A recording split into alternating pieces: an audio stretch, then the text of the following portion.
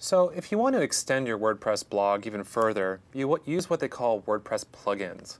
Now, plugins essentially are modular type pieces of code that you can add to your blog, and they extend the capabilities. And so they're used for lots of different reasons. There's a plugin for just about anything. Some of them are used for SEO, which is search engine optimization. Some are used for different types of theming, just ways that the page is dealt with. There's even ones that have enhanced spell check as well. If you want to kind of see what's available for plugins, just do a simple Google search for WordPress plugins. When you do, you'll land on this page called the plugin directory. Now you see that WordPress right now has almost 10,000 plugins available.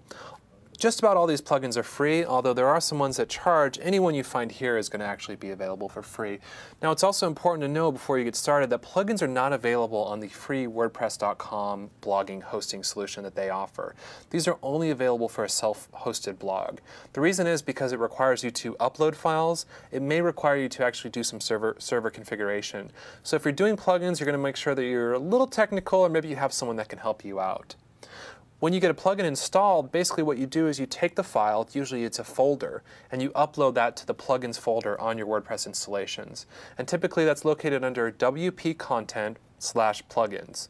You'll notice there's always a few there they start you off with, and you can add to that as well. If we want to take a look, let's take a look at where the plugins are found in the actual dashboard. Now this is my self-hosted blog. The way that I get to my plugins is just on the left here. We have an option called Plugins. Now, you'll notice that I have a lot of plugins on here. I actually have 14 turned on right now. And I'm doing different things. Some are for spam protection, some are for an audio player.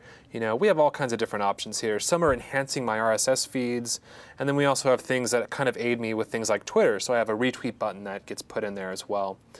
There's lots going on here, so it's kind of tough to really see what's going on, but you'll notice that we have a breakdown of all my plugins up top, my active plugins, ones that are inactive, ones that have upgrades available as well, because that's one nice thing about these plugins. They actually change quite often, and actually the code becomes, maybe there's a security issue, or they've just enhanced the code in some way.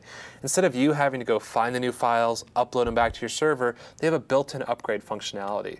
Looking at mine, I can see that I'm a little behind on doing some of those upgrades. You want to ensure when you use plugins that you upgrade them always, because the biggest thing that always happens is there are security exploits that get figured out, and if you don't have those shored up, you don't have the latest code, your blog may actually be at risk. Plugins are a great way to extend your blog, very advanced feature.